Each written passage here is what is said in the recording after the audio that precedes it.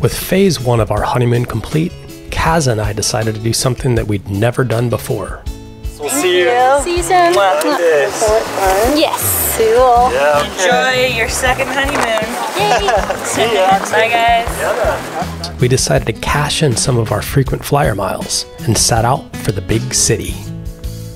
New York City, to be exact.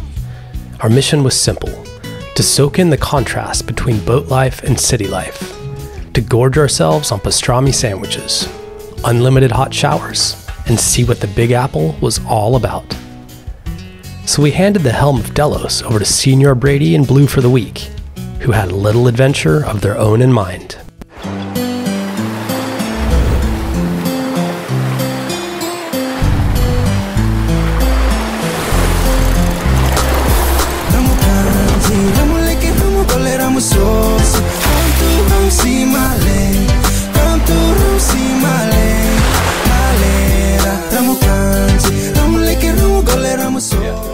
So this is a very exciting moment for me because in the 2 years I've been on Delos, these are my first friends that are coming out to visit, and they just arrived in Antigua. And look at how cute they are. They've got their matching hats. Look how cute. This is Kara. Hello. Hey. And Dan. Good to meet you. There's gonna be a lot of cameras this week, so just Fine. I figured. I did a lot of yoga. I shaved. I shaved ready. my nose hairs. yoga and shave. Yeah. Oh yeah, by the way, I married these guys, so. Therefore, it is my joyful honor to officially acknowledge your union as husband and wife. You may kiss the bride. These are some of my only friends that actually watch They're like most of the the hardcore episodes. Delos They followers actually ever. watch all the episodes, which is so awesome. Why not? We binge them. It's better than watching anything on a travel channel because they're always like, up next is we're gonna go check something cool out, and then when we return, I don't know, they keep hyping stuff up. Yeah, and it never happens? Yeah, it never happens Yeah. until like the end, and you're like, oh, that wasn't even that sick. Yeah. They're like, oh no, we So- think we see a shark. Oh, it's coming at us. And then it's like cut to commercial and it comes back and does the same thing. And it's like, ah, it's just like a dolphin 20 miles out. Losers. You guys just keep going, so it's entertaining. Thanks, bro. Well, welcome aboard, like it. Delos. Thank Thanks. you. I'm excited to be on So your wall of stoked. shame. Put your hats on. Put your hats on. Ready? Yeah. Hey, Brady, will you teach me how to put this thing up? Yeah. So, while Blue and I were away for a month in Tahoe, we did a lot of work on different swag. I'm really excited about this one. New Delos flag's coming out soon. Actually, by the time this video's out, go get yours. Delos tribe flags. Super high quality. I could buy that? Yep. Just to make sure it's the right setup. Okay, now you can hoist it. Okay, There go you back go. up. Yeah.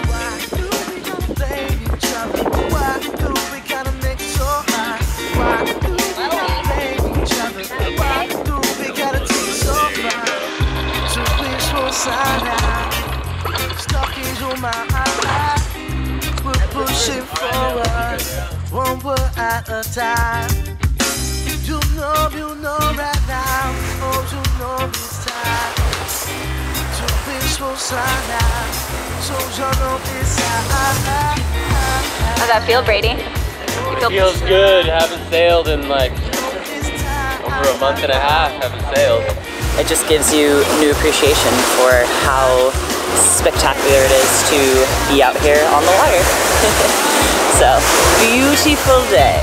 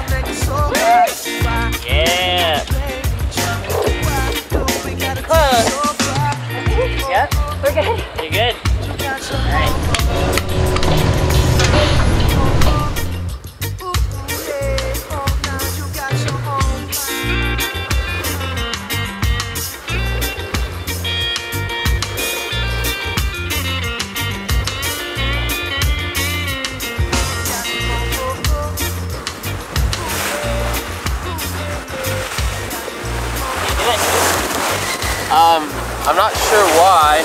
We used to have this tied to here because the block that holds the leech line tight, which is the line that goes up the luff of the sail that keeps it nice. So look up now if you can. So that's a good tight leech line, right? Mm-hmm. Now look when it's loose.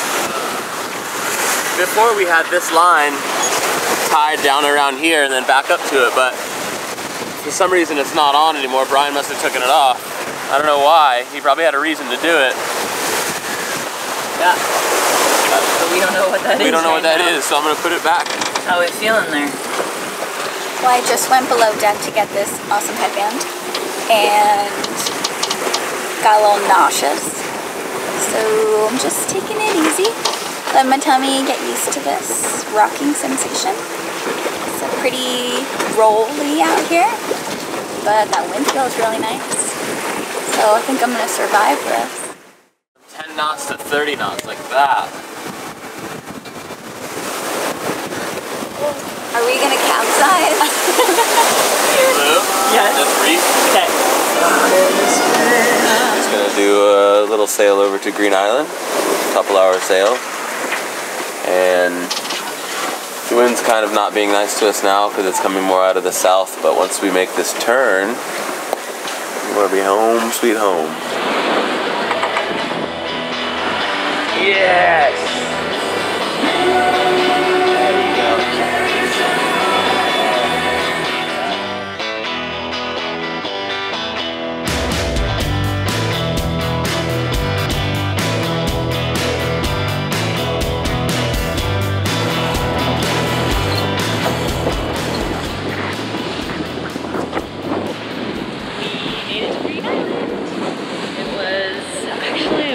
Rough ride. We were pretty much leading into it the whole way. So, good initiation sail for Kara and Dan. And yeah, I know that they're going to be happy to drop the hook and maybe take a shower and get their bellies back in order. What happened? I don't know if it's what's going on, but it looks like this moorings boat next to us, or sunsail, looks like they're hard aground. Should we go try and help them? They have a rib over there that's definitely more powerful than anything we have, so not right now. Maybe we can anchor and see if they need help after we anchor, but we're not going to do much. Well, congrats on your first passage, Daniel. Thank you. You did it. I did it. You guys did it. I did puke. But as with most problems in life, it's easily solved with a refreshing jump in the ocean. And it wasn't long before Kara had some serious business she wanted to get into. Why are you so inquisitive? Who are you? Why are you like this? Oh no, I don't know. It's who I am. I'm an inquisitive human being. I like to ask a lot of questions because I want to know everything I can know about everything in the world and people and where they live and what they do, and why they do it and how things work. I get you, man. Yeah. Ever since the day I've met, it's been non-stop questions. I know, for me to you. Yeah. I know. I like it though because it makes me think about things in a different way. Like, if I think there's one thing to like know something, but when you have to explain it to somebody else, you almost relearn it or know it better. Yeah. Or like realize what I don't know and be like, I should probably know that. Mm-hmm. So true. Yep. What do you do? Hi, you're here with Kara for our segment Questions with Kara. We're gonna take some time today to ask all these questions. I've written so many questions, my pen is dying. And Brady's gonna answer them.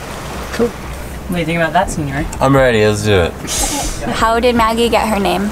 When we first got Maggie, when we were in Australia, the dinghy before we had, it was like an inflatable AB that was leaking all over the place, and it was just terrible. Like, it didn't feel safe. So when we found Maggie, wanted to name her something tough. Compliment. It's a compliment for sure, but we thought of, like, when I think of Maggie, I think of like a big tough like a truck driving woman. There is a statue downstairs. Why does that exist? Where did you get it? What is its purpose? So this is our totem from the Solomon Islands in the South Pacific. When we were sailing through there in 2010 and 11, They're amazing carvers. Like the locals from there are incredible carvers. So whenever we pull up someplace, people would paddle out in their canoe and like show us their amazing carvings, and then we'd trade. This one in particular though, the guy came up and had this almost done, and we were like, that thing is sweet. Like, what do you want to trade for that? And we gave him, it was a square computer. We gave him that and gave him a monitor, and he really wanted what they call blue movies, which are adult films. So we put some adult movies on there for him. Back in the day when all the neighboring villages used to fight each other, like from island to island, they'd have war. They used to have these sort of totems, especially the owl and the rat and stuff, on the front of the canoe, and it would be the symbol of what that canoe and what those people were about. But I'm pretty sure this one means like peace in the village, unity, everything is good. So if this showed up on the canoe at your village, you'd be like, okay, we come in peace. Where there's another one where I think the owl is holding something else. I really wish I knew what it was, but the owl is holding some other animal or something like that, or maybe it's not an owl, it's something else. It means like we're here for war. So this is just a symbol of like peace and respect and love. Where's the boat from before Brian bought it? So the boat was originally built in La Rochelle in France, in the year 2000 by a company called Amel. A family got it new before Brian bought the boat, and they took it from France and they sailed it almost all the way around the world, down to New Zealand, and I think back up to the Pacific Northwest, up in that area. And that's when Brian bought the boat in 2008. They named the boat Delos because they had 3 kids on board, and from Greek mythology, the island of Delos was a sanctuary halfway between heaven and earth. And my Greek mythology is a bit off these days, but Zeus and Artemis, or Zeus and Aphrodite, one of them, there was a god and a human. They had kids. The kids were born half human, half gods. So Zeus went to Poseidon. He's like, hey, my kids are banned from the heavens because they're not full gods. They can't live on earth because they're not humans. And Poseidon's like, boom, here's your island halfway between. So they had 3 kids. It was quite fitting for their like floating oasis halfway between heaven and earth. And the name's sweet, so why change it? In case someone were to come on board Delos, do you have any weapons? Or a plan of attack? Or a plan of defense? Do you guys have a plan in case anyone breaks into Delos? A very, very, very good question. This is probably one of the most common questions. And most people say, what kind of guns do you carry on board? And we've never, ever carried like an actual firearm on Delos. So we find that a lot. Like if we go into a community that may be sketchy, and we present ourselves and we smile and we go to the chief, or we go to somebody who's, I don't know, of higher stature or something, and we like hang out with them and talk to them and get on their side, then you're pretty much golden. Oh, nice.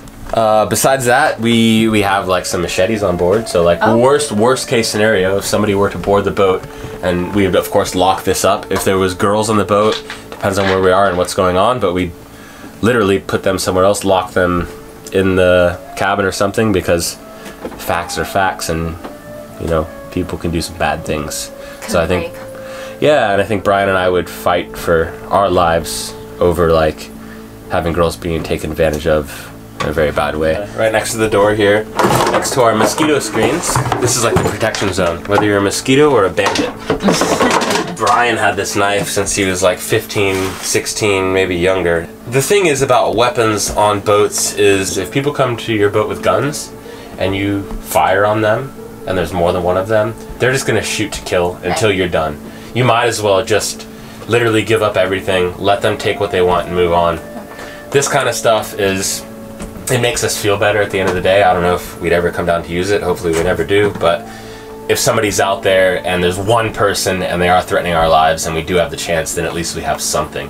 But if 5 people came on board with guns, there's no way we're pulling a knife out and being like, get off our boat. Right. We got this in Fiji 10 years ago, and it's rusted and it's not even sharp. Like if we're in a sketchy place, honestly sometimes I'll just like come out on deck and like walk around and like tap stuff with it. Because if you're the only boat in an anchorage, people are paying attention to you and they're like, who's that weird dude with a machete on the boat walking around? Just that initial thing may deter somebody. Where did the Rumu Kanji song come from? We were in the Solomon Islands in 2011, and we sailed there after crossing the Pacific. There was 3 boys on the boat, me, Brian, and Paul. There's nobody really knows who Paul is, but he's a legendary blonde man. Sounds stinky. He was so stinky, in a good way. Man musk. And we met this guy, his name was Ernie, and he ran this little shack that had a bunch of hard drives in it. So he'd fly to Australia, he'd use fast internet and download as much music videos and recent movies as possible. Then he'd fly back to Gizo and he'd burn them to DVDs and he'd sell them to the locals.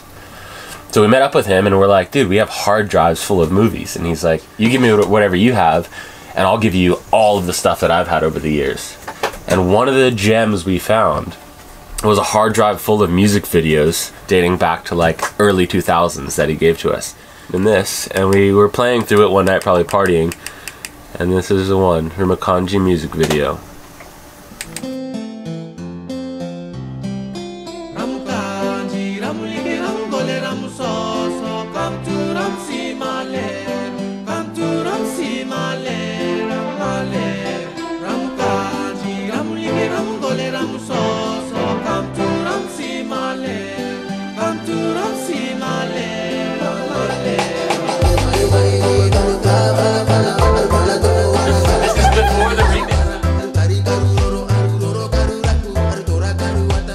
How did you adapt it? Because it doesn't sound like that. Well, the song first started out as us just like kind of listening to it and actually being like a theme song for our actual lives. Like we just started playing it randomly like at parties and just like whenever we were just hanging out in the boat we'd play it over and over. And it just like got us jazzed up and feeling happy and good. So the way we're able to use the music is because once things started being flagged on YouTube, we were like, shit, eventually Rumu Kanji is gonna get flagged as copyrighted.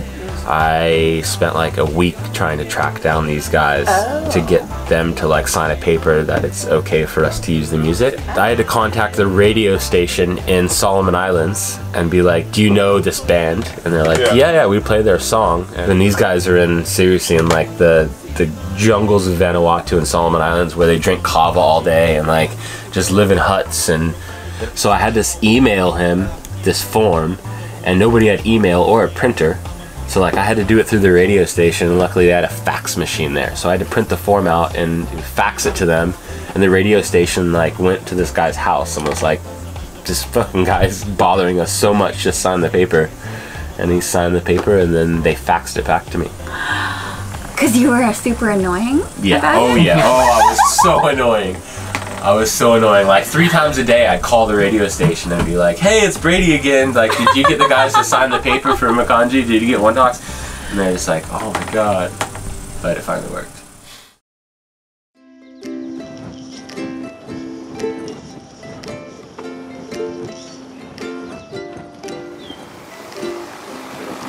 So yesterday we went sailing.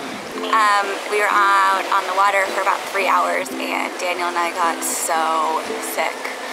Daniel had a couple of pukes and I just curled myself into a ball in the cockpit on some pillows and just tried to pass out for the whole time because it was feeling so icky. And Brady and Alex just took care of business so hard out here.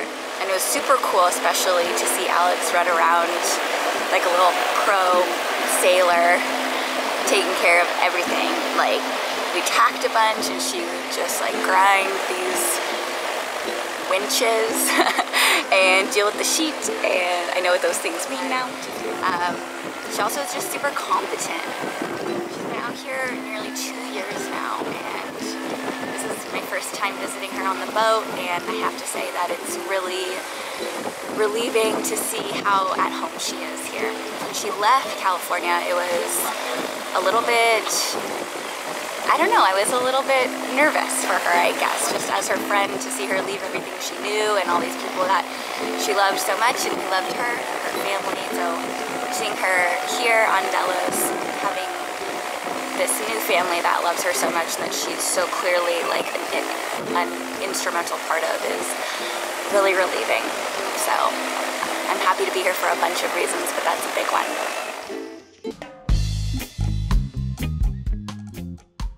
We spent the next few days showing Kara and Dan what cruising life was all about. Letting the wind take you to remote locations and relaxing into the beauty of nature with your crew.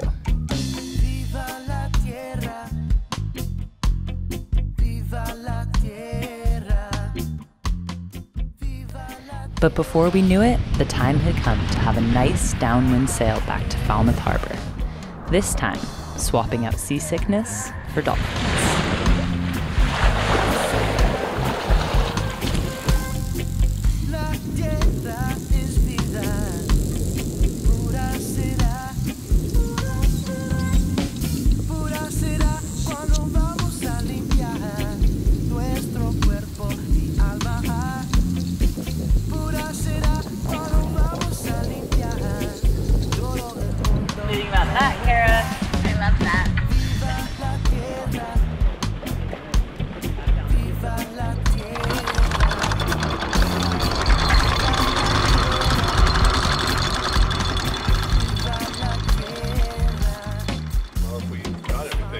If I could have your attention, please. Okay, you guys had spent 1 week on Delos, and when you arrived, you had never sailed before, you'd never gotten seasick before, you'd never lived on a boat, slept on a boat, cooked on a boat, and now you've done all those things. So that makes you Delos crew for life. Oh! Really? Yeah. What does that mean? It means you get a t-shirt. Nice. Oh, shit. Wow, look at the beautiful sun. That is so cool. Maybe someone. Thanks for having us. Yeah. All right, have a good flight. Okay. Love you guys. Bye. Go get yours. Delos Tribe flags. Super high quality. I can buy that? Yep.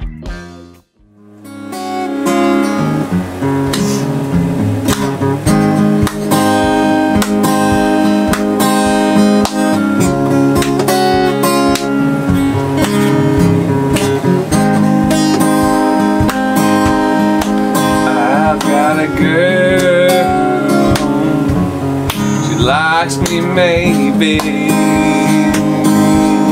So I got a girl.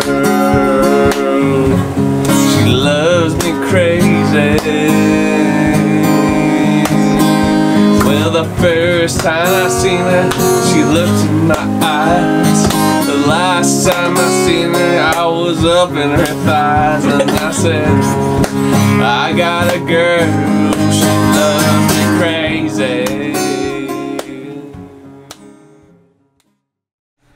I smell like a rich guy playing tennis.